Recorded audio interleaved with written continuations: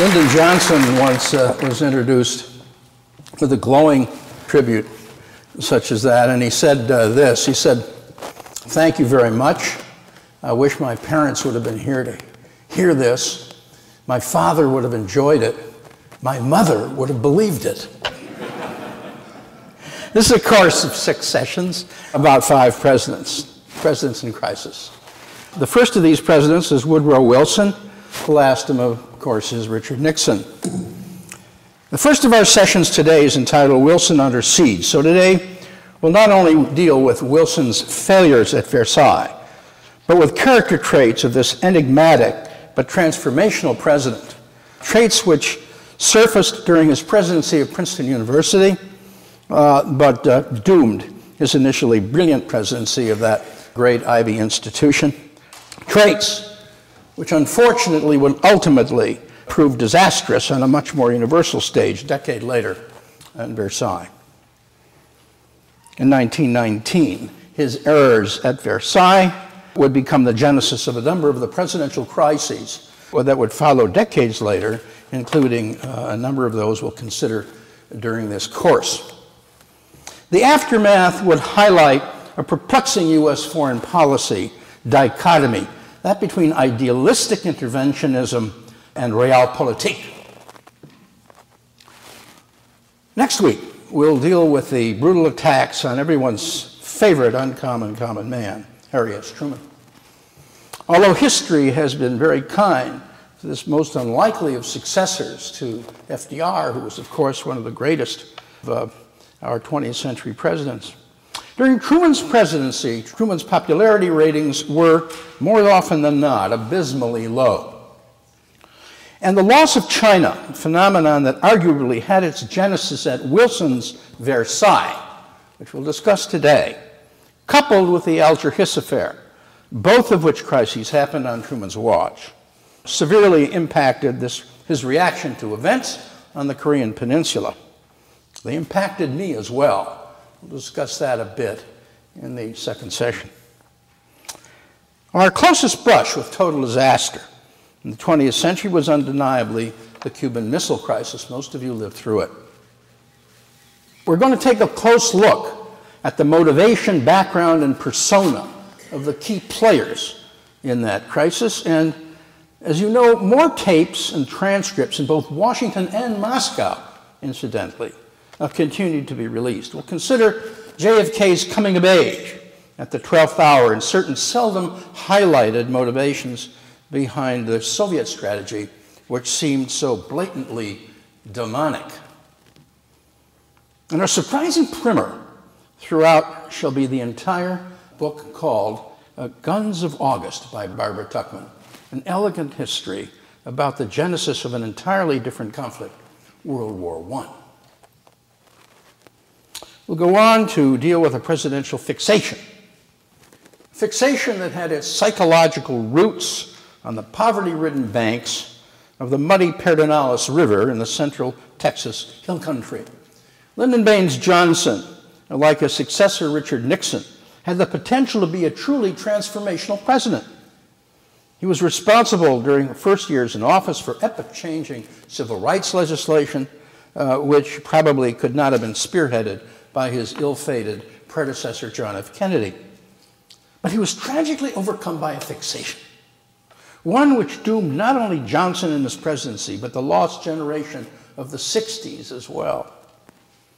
It's a fixation born on the muddy banks of the Pedernales, but ironically, elements of this problem in Southeast Asia that touched off the fatal fixation can also be traced back to the glistening halls of Versailles, where we begin today with Woodrow Wilson.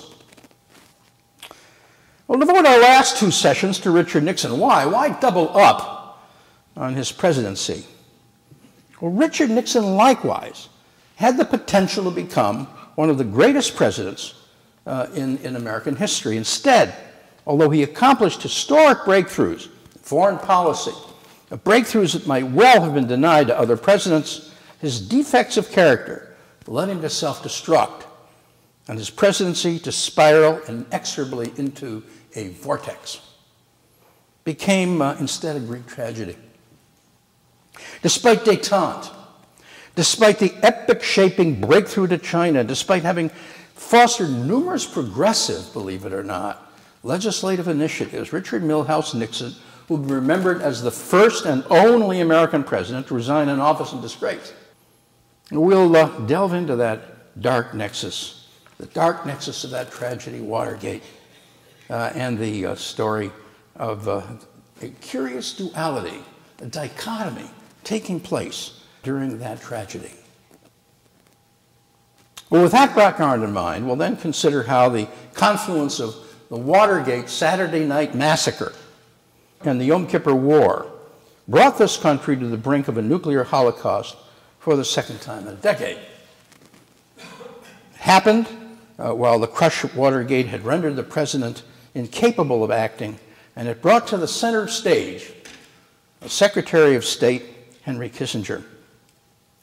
So during these last two sessions, both of them will also focus on the improbable but intriguing relationship between the California Quaker Nixon and his Secretary of State, the German Jewish refugee Henry Kissinger. Together, they were undoubtedly the most influential and accomplished foreign policy team in American history, but their combination was an unlikely one and a complex one, replete with unparalleled initiatives, but also with intrigue, back-channel communications, mutual admiration but backstabbing, jealousness, a healthy dose of 19th century realpolitik, moral indifference, and a Harvard doctoral dissertation. Finally, as some of you may be aware, I firmly believe that all history is comprised of stories. So each of our sessions will reflect this one way or another. They will all feature some stories. Today we'll start with Woodrow Wilson under siege and the stories of a student, a busboy, and a prince. Woodrow Wilson under siege. As I have matured intellectually and despaired of the talking heads who appear unendingly on television, my education has become more focused on Snapple bottle caps. Snapple iced tea bottle caps, usually peach, raspberry, always diet. They're pithy little factoids or good conversation pieces for about 10 seconds. And then they pass, except for one which I came across recently. It read, President Warren G. Harding once lost the White House china in a poker game. That one got me to thinking, how fickle is the fate that often elects our presidents, and how their character traits can affect our lives. Warren G. Harding was a hail fellow, well and good man, one of the boys.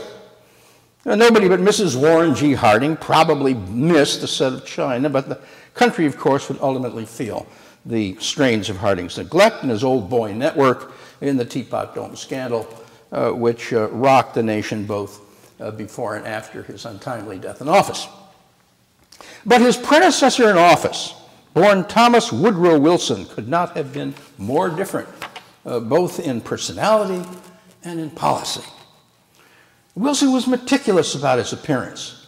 As the always acerbic Alice Roosevelt Longworth remarked, Harding was not a bad guy. He was just a slob. In the car on the way to Harding's inauguration, Harding was astounded that Wilson was weeping. A. Scott Berg, in a just-released biography of Wilson, tells us that Wilson was deeply depressed because he was physically unable to mount the inaugural platform and had to be lifted out of the car at a freight entrance.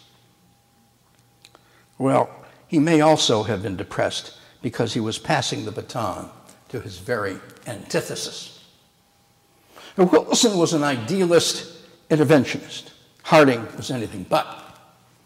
His inaugural address exhorted the American people to shun military, economic, or political commitments to any authority other than our own. The struggle between Wilsonianism and realpolitik is never-ending. It's a conflict in various forms, which we will encounter throughout this course. It's now well documented that during his last year in office, actually last year and a half in office. Wilson, from October 1919 until the inauguration of Warren G. Harding in March of 1921, was unable to carry out the duties of the office.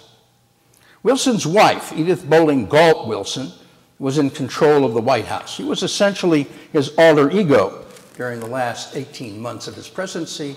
She was, in fact, for a year and a half, the first woman president of the United States. A tough lady, this Edith, tough enough to shelter Woodrow Wilson from all but his most intimate associates during the lengthy period of his incapacity, following a very severe paralyzing stroke. However, she was tough enough also to carry out his immutable policies, his stubborn refusal to cede the presidency to his vice president, Thomas Riley Marshall, whom he regarded as an inferior political hack. And more importantly, his adamant refusal to compromise with Congress by accepting any proposed reservations or amendments to the very flawed treaty that he had returned with from Versailles. It was an obstinacy which unfortunately doomed any chance of the United States participating in the League. And it was a commitment which we lacked, which the League didn't have, although Wilson had devoted his entire life, the last years of his life, to the project. Our absence severely undermined and eventually doomed the League as a viable entity. Why? Why the infernal obstinacy which shattered his life's dream? Perhaps our three stories may begin to address the elusive why. Of the stories of a student, a busboy, and a prince, the first is a personal experience at Princeton in 1949. The last two happened at Versailles in 1919. Miles apart, 3 decades apart, but together, hopefully the student, the busboy, and the prince may begin to offer a clue as to the elusive why. Wilson did not suffer fools gladly. Although he was a brilliant writer and speaker, he was a lonely man, a dreamer, with the type of intellect that found it difficult to tolerate ordinary mortals. Supremely self-confident, but his supreme self-confidence was not only his most outstanding virtue, it proved to be his biggest handicap as well, since his habit was to rely on his own domineering personality, power of persuasion to affect policy.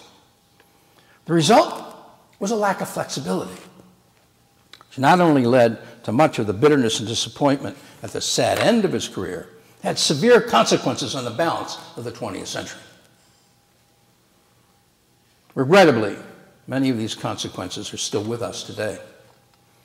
These Wilsonian character traits, which were reflected as in a mirrored pool by Edith during his incapacity, had manifested themselves in a remarkably parallel way years early during his presidency of Princeton University. At first, they enabled great success. In the end, they led to abject failure. The failure at the end made his continuous tenure at Princeton impossible. Wilson was a devout man. Although he had a sparkling wit and a commanding personality, he was stern and headstrong to a fault. Son of a Southern Presbyterian minister, but by preference, he was a Calvinist and preference and habit. Wilson was self-righteous in the extreme, seeking always to justify his actions in terms of moral law and to identify his position with the divine will. He was also a brilliant writer and orator, which is where our story of the intriguing parallels between his careers at Princeton and Versailles begins. First, a bit of background. Wilson's presidency at Princeton began with incomparable success. It ended with a failure, the consequences of which I was to witness firsthand in 1949.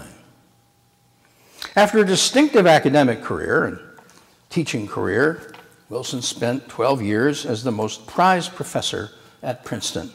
Was unanimously elected president in 1902. Very popular man. Despite his severe Calvinist leanings, Wilson possessed a wry wit. He's very popular among both students and faculty. He was much in demand as an after-dinner speaker. He loved limericks and often composed them extemporaneously. He was awfully good at it.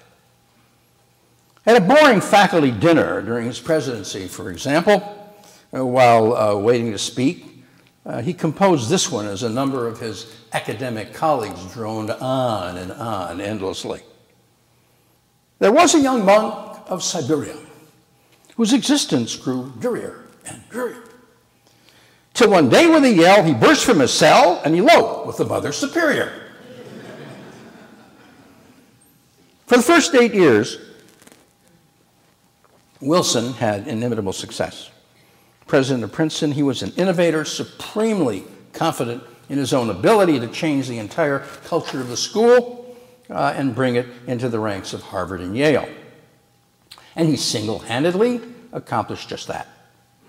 He instituted a preceptorial tutorial system comparable to that of Oxford and Cambridge. To implement this structure, he brought into Princeton's campus 50 highly qualified young men to live among the undergraduates, engage them in academic dialogue both in and out of the classrooms.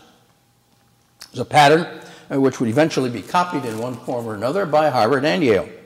Brought the phrase Harvard, Yale, and Princeton into common parlance for the first time. Faculty loved him, trustees loved him, he could do no wrong.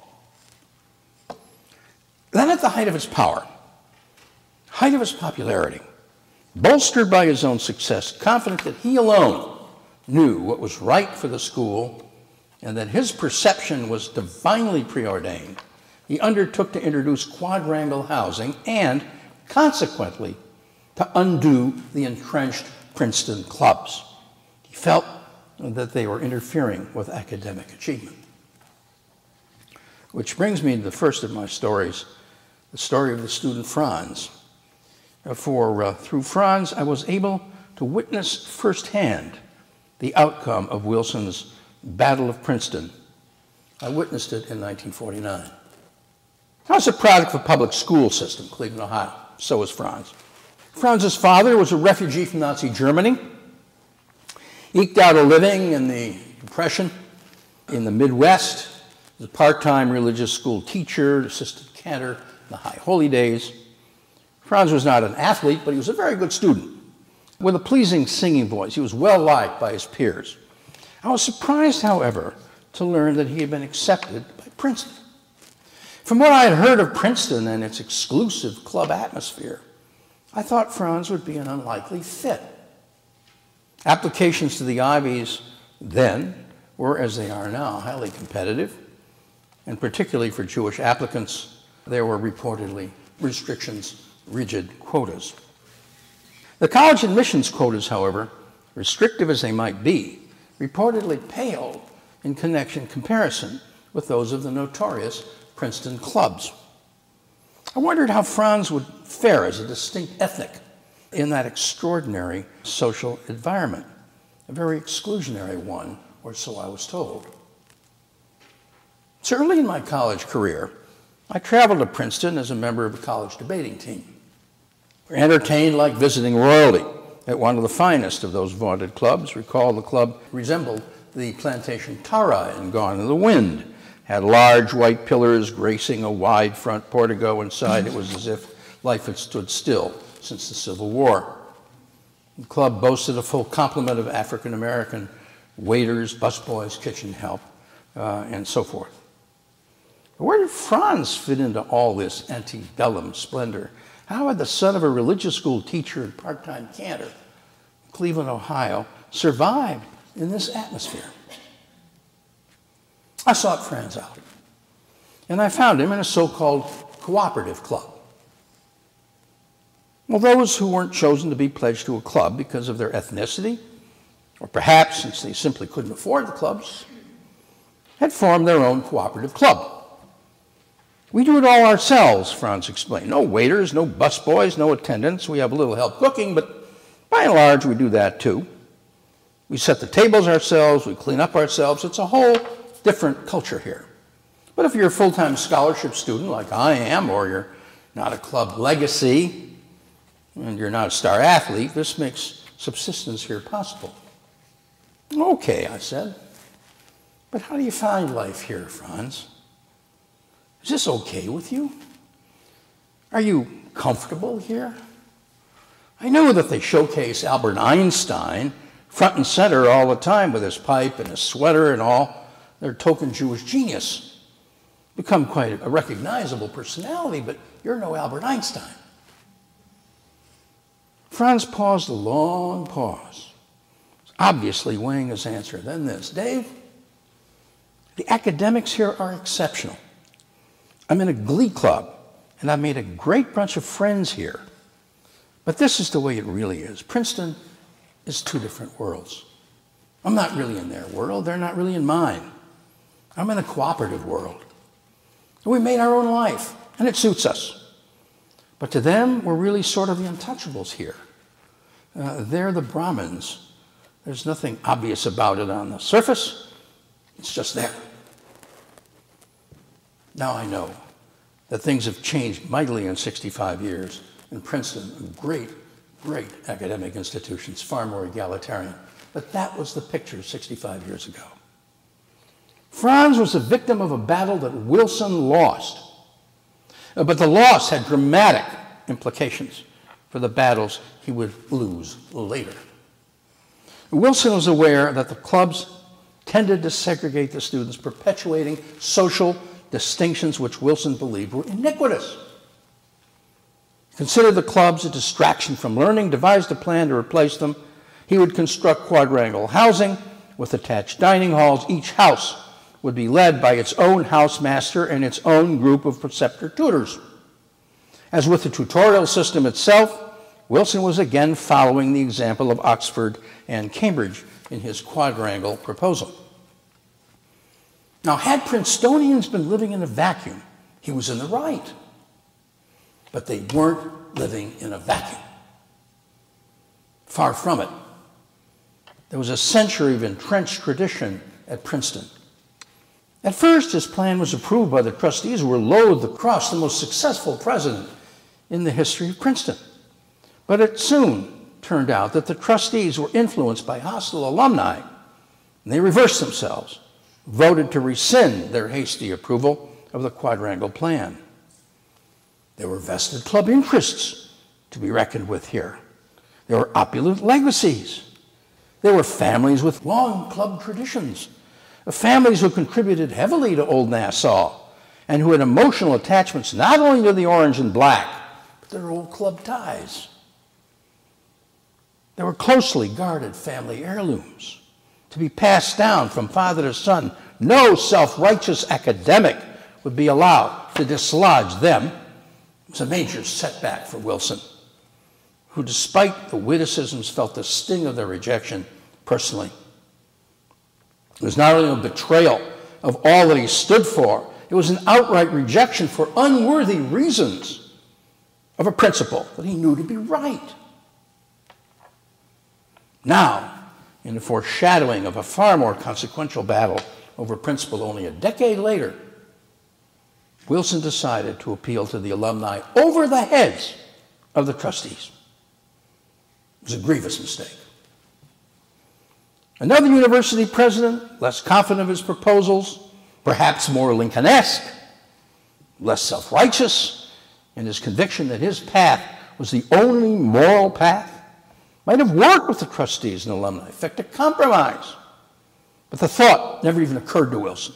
He was on the path of righteousness. Those who opposed him were not. There was no deviating. There was no in-between. Compromise of any kind would have been considered deviation from the path of right. Regrettably, Wilson was no Abraham Lincoln, negotiating to pass the 13th Amendment to the Constitution. His remarks now became intemperate, disregarding decades of alumni loyalties. He threw all caution to the winds, characterizing his struggle as one between himself as the advocate of democratizing American colleges and crass alumni who showed no concern for social justice, between himself as a moral exemplar and those who glorified their social clubs over an institution devoted to fairness and intellectual excellence. His intemperate remarks infuriated the alumni, evoking criticism of Wilson as an arrant liar, narrow, bigoted. Wilson lost the battle with the now frenzied alumni, as my friend Franz experienced decades later. It would attest. Didn't get his quadrangle. Wry Wilson would quip, "I didn't get the quads, but I got the wrangle." But ironically, Wilson felt that his Battle of Princeton could now serve two purposes. It would qualify him to run for state office as, think of it, a rare political candidate. Think of it, a politician of principle, beholden to no one. And it would give him an out. The chance to leave Princeton on his own volition before being forced to resign. Trustees and alumni were by now so livid over the intemperance of his attack on them, on their integrity, that they might have ridden him out of town on a rail. Well, so much for Princeton. Our story is now fast forward, a decade later, to Paris and Versailles in the critical year 1919. The war is over. The peace committees are meeting in Versailles. It was during this period that the seeds of much that would happen to our nation, as well as Europe and Asia in the 20th century, were sown. For now, in 1919, Wilson was no longer seeking to democratize a college. He was on a sacred crusade to make the world safe for democracy. Now, how did he get there? Very, very briefly, following his exit from Princeton, he had another meteoric rise. Elected governor of New Jersey, and then became the very surprised Democratic nominee for president after battling various favorite sons, not nominated until the 46th ballot in a struggle that featured a speech on his behalf by William Jennings Bryan. He eventually became one of his secretaries of state. Deadlocked, wide-open convention, he got there. And then, in the three-way race for the presidency, Wilson got lucky. He ran against the incumbent, Republican William Howard Taft, on the right, and former President Teddy Roosevelt, running now as a bull moose independent candidate on the left. Roosevelt's candidacy, of course, split the Republican vote. As a result, Wilson, running as a moderate in 1912, became the first Democratic president since the Civil War to take office with control of both the House and the Senate. Characteristically, he remarked to a good friend and active supporter, William McCombs, who had had a great deal to do with his campaign, "I wish it understood that I owe you nothing. Remember, God ordained that I should be president of the United States." The remark was prescient, for it evidenced one of the traits that would eventually destroy him: an insufficient regard for those who had helped him, and a greatly exaggerated view of what he had done for himself. This, coupled with his adamant refusal to believe that anybody but himself could guide the destiny of mankind at Versailles, led to his destructive implacability, both at Versailles and immediately afterward in the battle over the League and Congress. But the stakes at Versailles were much greater than those at Princeton. The fate of the United States, Europe, and now Asia lay in the balance. Wilson was an idealist. Arrived at Versailles at the height of his popularity and power, determined that the United States would be at the forefront of the proceedings.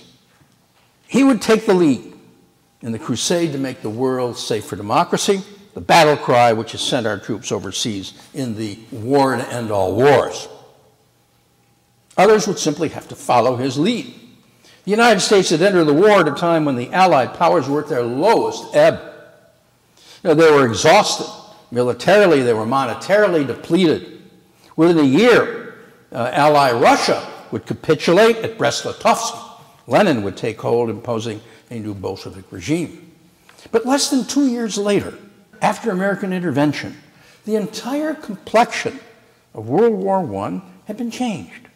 Allied powers would now rise from the depths of despair and would emerge victorious. Young American troops, men such as Artillery Captain Harry S. Truman, Brigadier General Douglas MacArthur, would fight courageously at the Meuse-Argonne, Chateau Thierry. The United States in a few short years was transformed from a debtor nation to a creditor nation. All of Europe, it seemed, was destitute, now owed us money and great gratitude.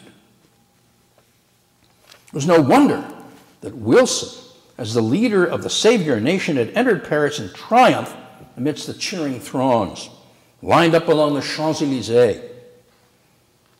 He came armed with a preordained program of 14 points, but with the very few foreign policy heavyweights, save his close friend and advisor, Colonel Edward House.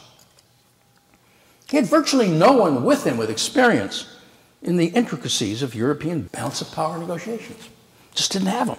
He steadfastly refused to appoint congressional leaders to the Paris Peace Conference. Now, that would have involved appointing his arch rival, the brilliant and the powerful chairman of the Senate Foreign Relations Committee, Henry Cabot Lodge. Lodge was the first ever Harvard doctorate in political science. Wilson despised the other members of the Senate Foreign Relations Committee, whom he regarded as intellectual inferiors. Needless to say, there were no Republicans on the delegation in Paris. Wilson ignited moral hopes, arriving in Paris with a stirring 14 points manifesto asserting groundbreaking concepts such as self-determination.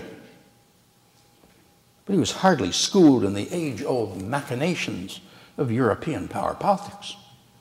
As a result, a number of the unrealistic moral goals with which he arrived as a self-appointed leader and savant took on the aura of utopianism when exposed to the actuality of realpolitik in Europe and in Asia. Worse yet, a number of the Wilson concepts, such as self-determination, were ill-defined, spurring hope in many, but ultimately leading to dashed hopes and devastating consequences decades later. The so-called right of self-determination proved controversial. The phrase was opaque. Secretary of State Lansing asked, well, what does he have in mind? Does he mean a race? Does he mean a nation? Does he mean a community? It will raise hopes which can never be realized. It will, I fear, cost thousands of lives. In the end, it's bound to be discredited, to be called the dream of an idealist who failed to realize the danger until it was too late. In pragmatic diplomatic terms, the unrealized dreams of self-determination shattered at Versailles had lethal consequences. Many groups of all kinds, sizes, and descriptions considered themselves indeed worthy of self-determination. They submitted petitions. If only they could be granted an audience with the great American emancipator, they could convince him of their inherent right to self-determination. Clearly, their age-old ethnic identities, their linguistic distinctiveness, their drive for statehood, their history as victims of colonial occupiers mandated such emancipation by the great man from America. Which brings me to the second of my stories, that of the busboy. A young kitchen attendant, busboy at the Ritz Hotel in Paris, together with a coterie of his friends inspired by Wilson's 14 points, prepared a Declaration of Independence and a proposed constitution meticulously modeled after our own. It's a serious piece of work. It had taken the little group long hours of careful study, draftsmanship. Headed by the kitchen assistant, they sought an audience with Wilson. Wilson was another Lincoln who would see the rightness of their cause, surely. The great emancipator would grant them self-determination in the form of independence, at long last, from French Indochina. But alas, Ho Chi Minh and his colleagues from Vietnam were rebuffed in Paris. They were too obscure even to receive an answer. A generation of Americans in the 1960s would pay the price for Wilson's indifference or ignorance. They would atone for his failures 40 years later along the deadly Ho Chi Minh Trail in the malaria-infested jungles and swamps of Vietnam. Poet Bob Dylan would sing "Where Have All the Flowers Gone?" The chorus in the Broadway musical Hair would plead, "Let the sunshine in," as a generation of flower children became a part of Wilson's Versailles legacy. John F. Kennedy would struggle with it immediately before his death. Lyndon Johnson, obsessed with it, would refuse to run for a second full term and die in bewilderment. Richard Nixon, enveloped in it, following the deadly Kent State massacre, would in a dreamlike sequence confront student protesters under the Lincoln Memorial in the middle of the night, alone, much to the angst of a mortified Secret Service. So much for self-determination. Well, what then of the first of Wilson's 14 points? It seemed harmless enough on its face. It called for open covenants of peace, openly arrived at. It sounded splendid. Unfortunately, it ignored the history and intrigues of European diplomacy and a plethora of past sins that Wilson would now encounter. To cite only one example, on April 26, 1915, in a desperate attempt to induce Italy to join the Allied cause, Britain, France, and Russia had secretly promised Italy a significant part of the Dalmatian coast, Croatia, the peninsula of Istria, and all of Albania, in a document that came to be known as the Treaty of London. It was a secret treaty. Italy, one of the 5 inviting powers at Versailles, now sought to realize the spoils of that treaty. News of the secret treaty came as a shock to Woodrow Wilson. But Italy was a critical player. Its demands could not be ignored, despite the fact that it had already crassly violated the very first of Wilson's cherished 14 points, entering a secret treaty, the Treaty of London. Faced with that fait accompli by one of the inviting powers, Wilson tried in vain to satisfy the Italians' demands on the Balkans at the conference table. He was frustrated, as were the Italians, headed by Prime Minister Vittorio Orlando, a voice of moderation, actually. At one point, Orlando walked out, returned, and finally, to Wilson's dismay, left the conference permanently. His position at home had been severely weakened by a growing Italian nationalist right, which now demanded not only the Dalmatian coast, which had been promised at London, but the little port of Fiume as well. Balkan enigma, involving endless ethnicities, broken promises, had become an unsolvable geopolitical jigsaw puzzle, leading to the coining of the phrase Balkanization, which has come to mean breaking up into small, hostile political units. Vittorio Orlando, defeated at Versailles, resigned as prime minister. His resignation had severe ramifications, created a power vacuum, which eventually filled by a fringe player. After several hapless interim coalitions had failed, Benito Mussolini, a brazen imperialist, and his fascisti, of course, became role models for Adolf Hitler, who idolized Mussolini at first. Well, so much for the first of Wilson's 14 points: wish list, open covenants, openly arrived at. As a self-appointed leader at Versailles, Wilson was ill-equipped to deal with another, much more serious dispute, this one with far more ruinous aftermath. Which brings me to the last of my stories, that of a prince, a Japanese prince. His name was Kimochi Seige. In March 1919, Prince Kimochi Seige, the last of the Genros, the elders who had quietly pulled the strings in Japan for decades, was now in his 70s. Seige, who enjoyed the confidence of the Meiji regime, headed the Japanese delegation to the peace conference at Versailles. Extraordinary man. He was a childhood playmate of the Meiji emperor. And he slipped unnoticed into his private apartment in Paris near the Parc Monceau. His arrival was quite kind of contrast. from the fanfare that had heralded the triumphal arrival of Woodrow Wilson. The inscrutable Seige would maintain a low profile throughout the conference. He would ultimately exit just as quietly as he had entered, but not until he had trumped America's tragic leader and left him in the dust. The Meiji, who'd come to power in 1868, had witnessed the havoc wrought by the so-called open door policy. China. They were determined to prevent a repetition of that phenomenon. Japan. The term open door was a euphemism. Point of fact, the open door in China was an open invitation to the European powers to share in the spoils of a decaying and feuding warlords who dominated China. Russia, Britain, France, Germany, among other European powers, had all staked out portions of the Chinese mainland, controlled them through leases wrangled from corrupt Chinese warlords. One of these was the lucrative province of Shantung, which was controlled by Germany. The Germans likewise dominated the Carolines, the Marshalls, and the Marianas, all vital Pacific island chains. The Meiji would see to it that no such open-door colonization would ever take place in Japan. Instead, under the Meiji Restoration, Japan undertook its own version of our so-called manifest destiny. Their policy would eventuate in the famous East Asia pro-prosperity sphere in the late 30s.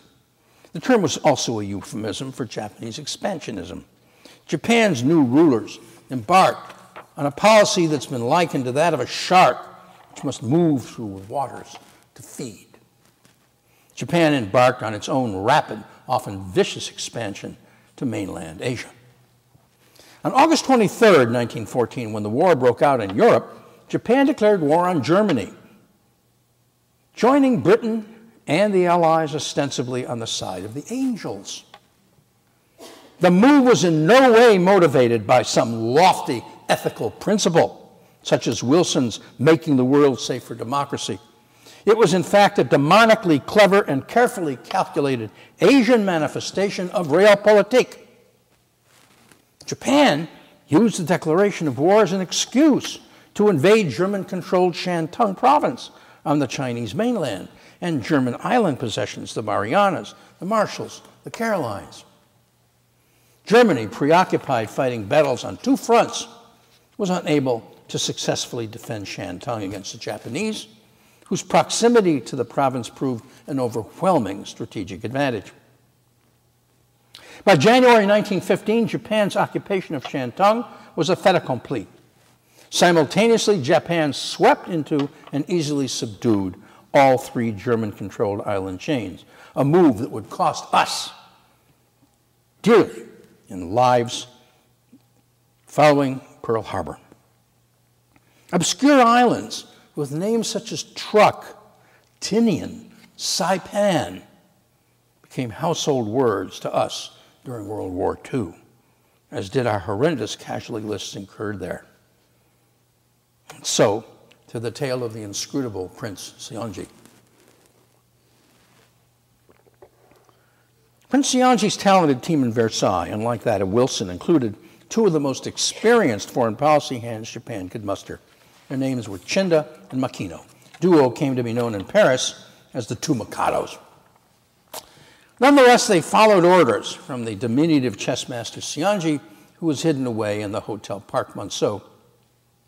Subtle, brilliant, experienced chess master Seige was light years ahead of Wilson's diplomatic horizons, far removed from his idealistic interventionism. Granted, the prince had the chess pieces, but he played them like a grand master. Japan had aided Britain in World War I, not only in countering German strength in the Pacific, but by supplying badly needed destroyers in the Mediterranean.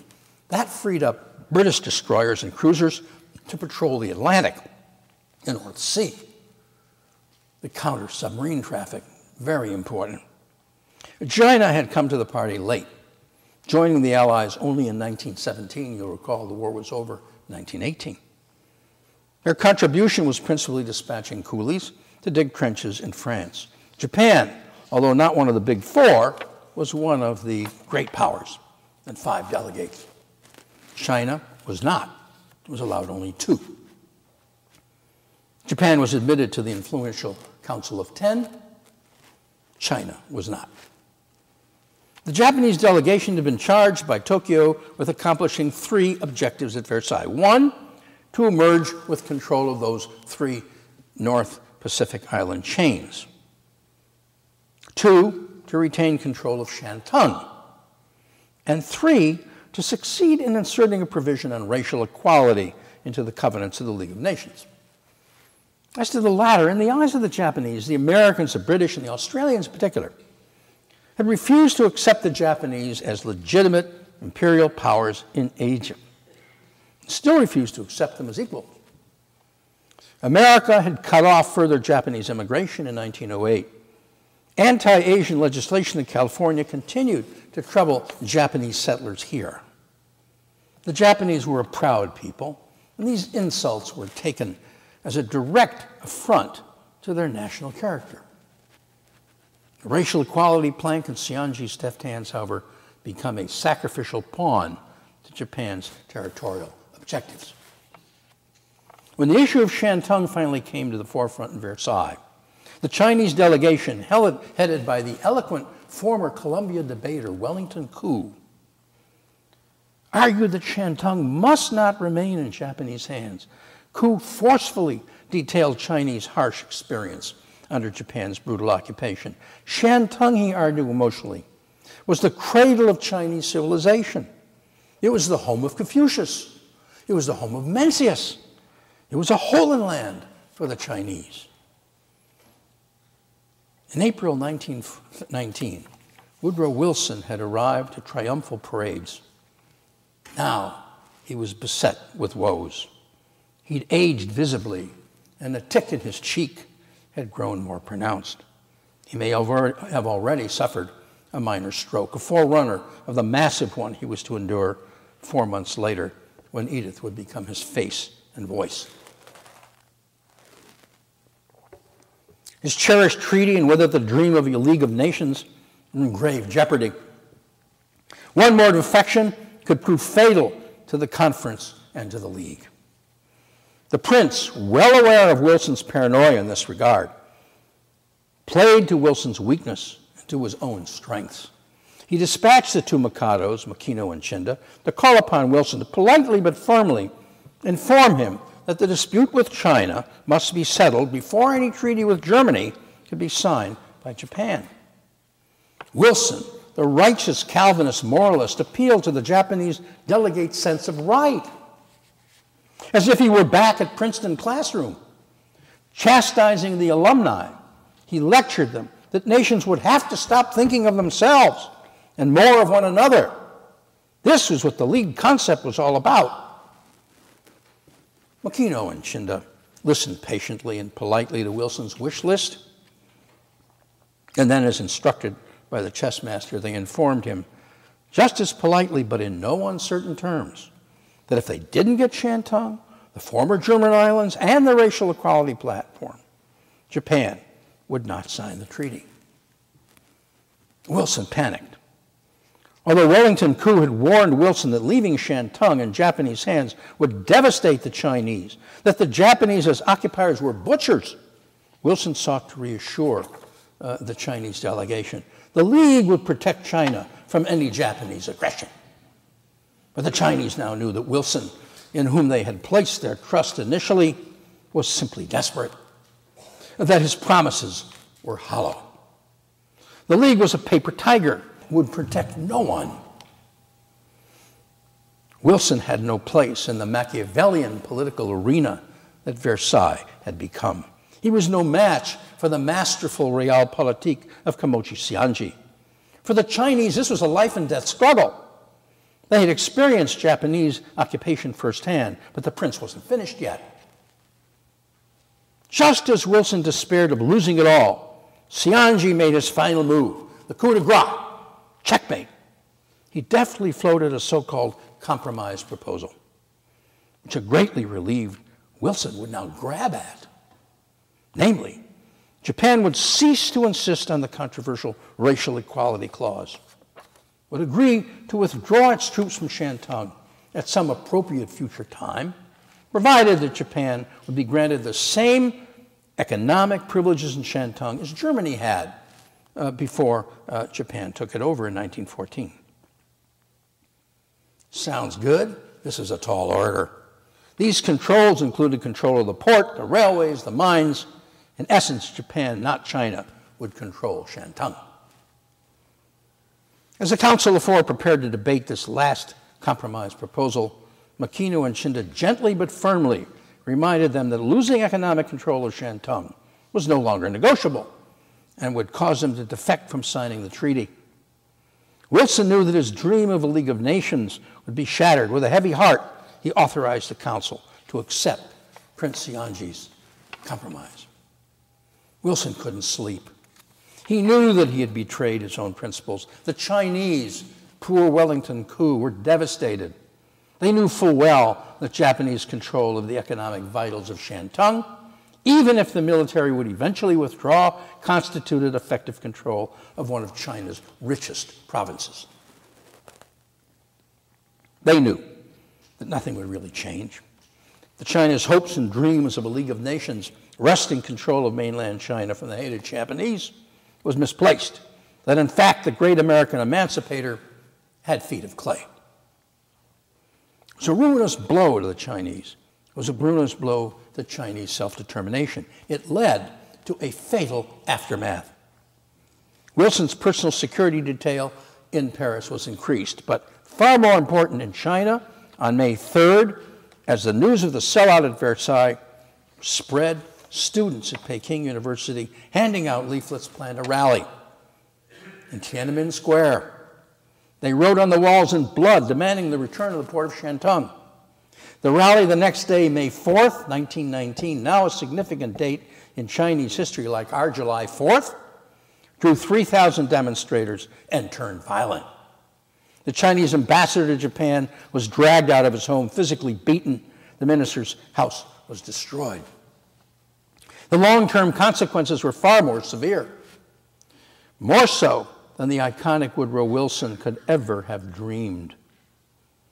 The coincidence of the failure of the Paris Peace Conference, the coming to power of the Bolsheviks in Russia, and the newly named May 4th movement would ultimately give birth to the rise of the Chinese Communist Party. Only a year and a half later, in 1921, Mao Zedong and Zhou Enlai, who would eventually lead the party, dominate China for over half a century, were students at the time. They were full of anger at the Western powers for betraying them, and they now turned active revolutionaries, increasingly looking to Moscow for guidance. The Chinese communists, ultimately led by Mao and Zhou, would, of course, evolve into a presence that would come to define American and Soviet foreign policy to this day. It's a presence that would significantly influence each of the four remaining presidents that we will consider in this course: Truman, Kennedy, Johnson, Nixon.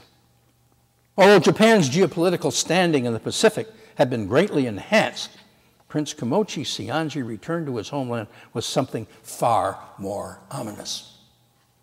A major demarcation line had now been crossed in Japanese-American relations.